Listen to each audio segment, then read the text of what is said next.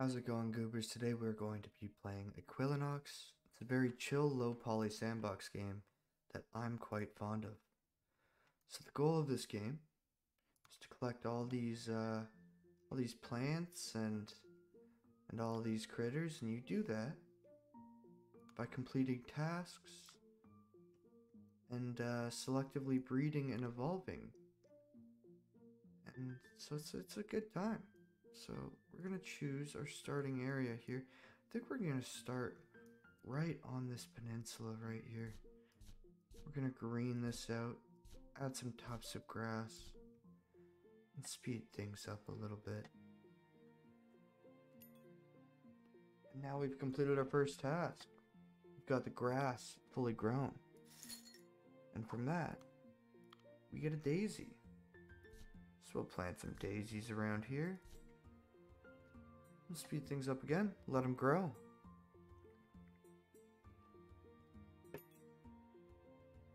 Now we've completed that. We've got 3 full-grown daisies. We'll claim that reward. And get an oak tree in here. Now the beautiful thing about this game is, as you can see, I've got plants disappearing and reappearing all over the landscape as they just grow. It's a constant ebb and flow. The water constantly ebbs and flows. You get a nice little hue of the biome depending on what type of biome it is. And so that's the use of grass, is in order to create biomes you have to use certain types of grass. So now we've got a tree, and we have our first creature on the farm, or on the sandbox. We've got 2 little sheeps here. Look at their little triangular, their tetrahedral heads. Yeah, I know that word. I think I used it right. I hope that's the right shape. And the great thing about animals is what they do is they give you what's called DP, which is your currency for the game. And so we're gonna get probably 1 more sheep. That's gonna complete this task of 3 satisfied sheep. And it'll unlock a birch tree for us. We'll get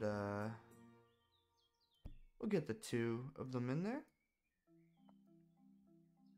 So this is where the game gets interesting. We're gonna evolve our first plant, which will be this grass tuft. We're gonna evolve it into wheat. So what we need is 3 stones nearby. Gonna get those bad boys, put them around here, and we're gonna start the evolution process. Now that it's done evolving, we shall take this wheat seed and we'll plop it right here in the middle of these 3 pieces of stone. We'll plant a few more while we're at it.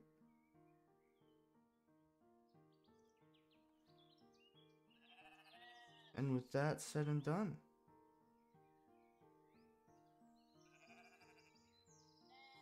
we now have some wheat growing. And we've now completed the wheat breeder task, unlocking chickens and seaweed. Now that we've completed that task and unlocked seaweed, we're gonna do my favorite part of this game and start making the river biome, which is my favorite part of the game because it's the beginning of the fish. With that under the sea completed, we've now unlocked the trout.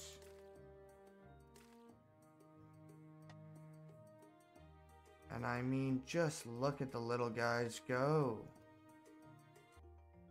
Now, we're gonna add some chickens, but one important thing about the game is every animal has certain habitats. And one thing with the chicken is it dislikes trees, so we're not going to be able to put it over here with the sheep. And so, we're going to start making a new little area for them over here. So now that we have a nice little area over here for our chickens, we're going to add the finishing touches. Which, of course, is the chickens. Look at them. Look at the little triangles. Look at them. Look at them go. Ah, yes. Chickens, of course. And now that we have 3 chickens here, we have completed our next task, which gives us rocks, which will allow us to evolve our next species. And so this is where the next important part of the game, which is traits, comes into play. So in order to evolve seaweed into kelp, we need it to be a size trait of times 1.04 and have 2 large rocks near it. We have rocks and we can plant them whenever we want, but what we have to do is we have to find a piece of seaweed just like this one, and we have to selectively breed it, increasing its size trait. And now that's gonna selectively breed into 1.04 times sizes. We're gonna do it to this one too. We're gonna do it to a few of them here because we want to increase our chances of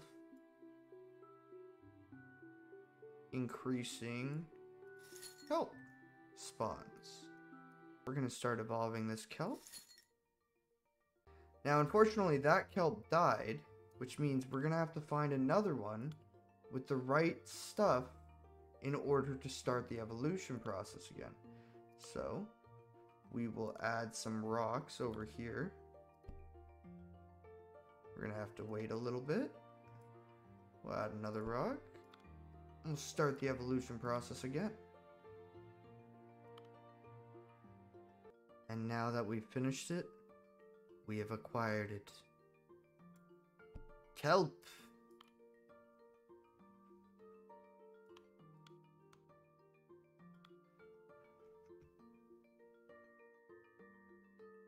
Which helps spread the riverbed biome.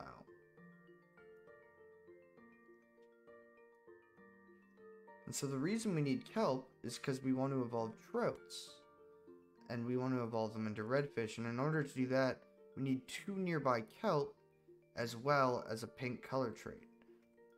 And so we need to wait now for one of them to go pink. And likewise with our daisies, who we want to turn into tulips, we need them to gain a light blue color trait. We also need that for this quest right here.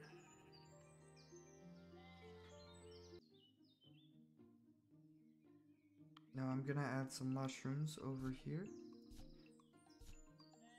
That will allow us to start evolving mushrooms eventually.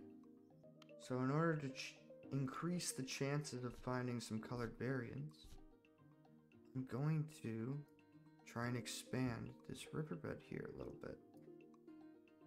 Okay, I have vastly improved the size of the river region. I've added a bunch of rocks in order to allow kelp to grow, and as a result, I'm sure you can see we have a ton of trout now. So what we're gonna do is we're gonna get in here and see if we can't find any pink ones. I'm not seeing any pink ones off the bat, unfortunately, but you just gotta keep looking. You never know when they're gonna pop up.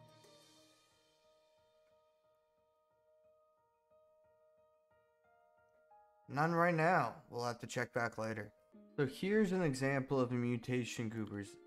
Look at this color. We have a light green here, whereas all the other kelps around here are a darker green. So I am going to selectively breed that, as that will help us in the future make our place look nicer.